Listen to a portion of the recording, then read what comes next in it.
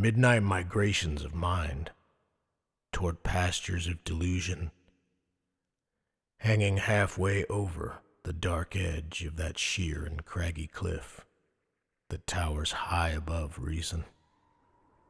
With a skull full of stars and a moon full of hearts, we weep the deadly river and drift back to its source, the headwaters of ourselves.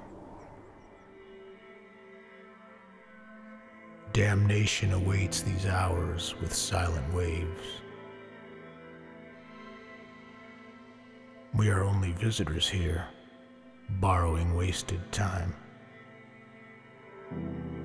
We circumnavigate the falls as lightning strikes the wonder and transcends watched omens with the fierce radiance of a proud horse.